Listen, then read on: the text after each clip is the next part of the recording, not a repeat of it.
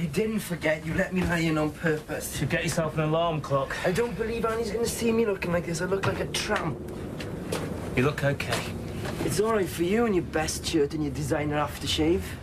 I can't help it if I'm naturally stylish. It's taking an unfair advantage with a woman I love.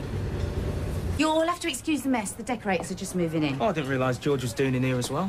Dreadful taste your old man's got, if I may say so. Actually, I'm in charge of the decor.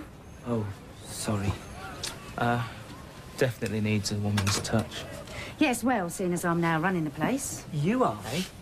Now, I understand you're hoping for jobs when we reopen. That's right. Frankly, I have certain reservations about that. Such as? I intend to run things rather differently from my father. Oh, that's okay. We're very adaptable. I believe previously you two had responsibility for the day-to-day organisation. We practically ran it for him. I see. In that case, I better make one thing clear right from the start. I run things. Absolutely right. What I need is 2 competent barmen. If you feel that's a step down. Not at all. We'd be happy to let you take charge. Thank you. Lenny?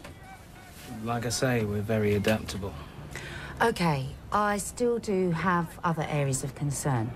Go on. Starting with dress code. I would insist on a certain standard. So, are we celebrating then? Yeah, do we get the job? Well, seeing as my father's recommended you, I'm willing to give you a month's trial. A trial? If at the end of that period I feel your work's satisfactory, we can talk about longer contracts. Well, you needn't worry about us. We're both good grafters. I hope so, for your sake. I'm a lot tougher than my dad, you know.